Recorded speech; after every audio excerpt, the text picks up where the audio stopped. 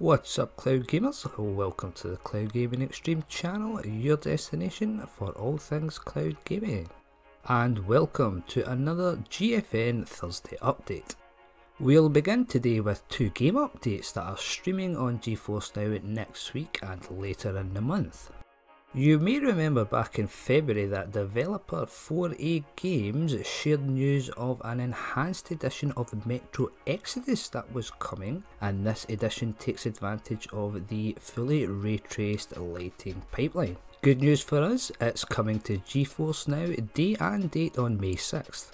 The PC Enhanced Edition includes additional ray tracing features like advanced ray trace reflections and support for DLSS 2.0. As you see on screen, the full list of RTX features coming to the PC Enhanced Edition is massive, from fully ray traced lighting to advanced ray traced reflections to addition of field of view slider that will be added to the main game options.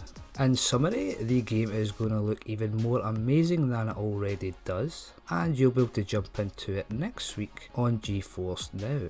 But remember, you'll need to be a founder or priority member to access these features.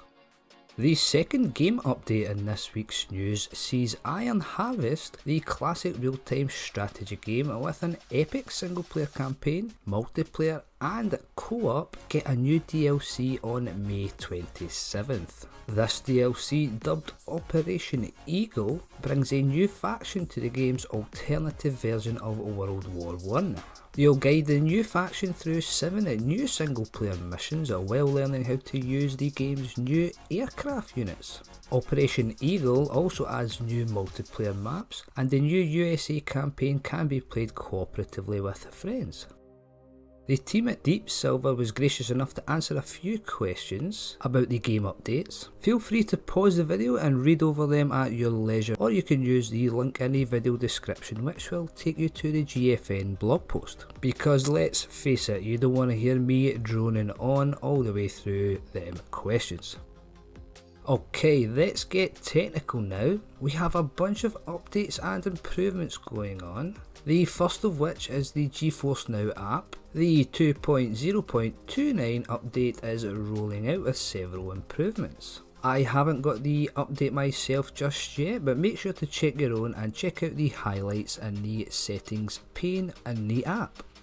One feature GeForce Now are currently testing with founders and priority members is preloading. This feature loads parts of your game before you arrive, so your launch times will be faster. Members who are testing this feature should see sessions launch up to a minute faster from the moment they click play in the GeForce Now app. Free members aren't guaranteed preloaded sessions and may see slightly longer startup times. To enable the benefits of preloading, GeForce Now are also testing a new account linking feature which lets you play games without having to log into your game store account. Both the preloading and account linking features are currently enabled for Fortnite's PC build on GeForce Now, but we do anticipate an expansion of these features to more games in the future. PC, macOS and Chromebook users can now enable the new account linking feature from a new tile on the My Library row in app. This will take you to the settings pane where you can turn on account linking for Fortnite under connections. Once completed, you won't need to log into your Epic account to play Fortnite's PC build on any other supported GeForce Now platform, and you'll be eligible for preloaded sessions.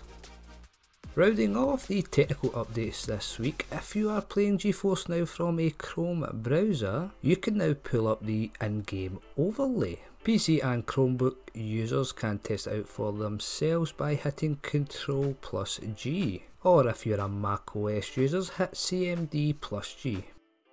Let's wrap up this GFN Thursday update by taking a look at the games joining the GeForce Now library this week. Available via Steam, we have R-Type Final 2, which is a day and date release, and Chinese Parents. And we have 5 games coming this week via the Epic Games Store. They are Darksiders 2 Definitive Edition, the Dungeon of Nahulbuk, the Amulet of Chaos, Gona, Soma, and Yooka-Laylee and the Impossible Lair. Well, quite a lot of information to process from GeForce Now this week. If you would like a more in-depth description of the updates, check out our article on our website, link is in the video description below. And before you leave us, make sure to like the video, subscribe and ring those bells so you don't miss out on any more great content. Until next time folks, stay safe and keep on gaming.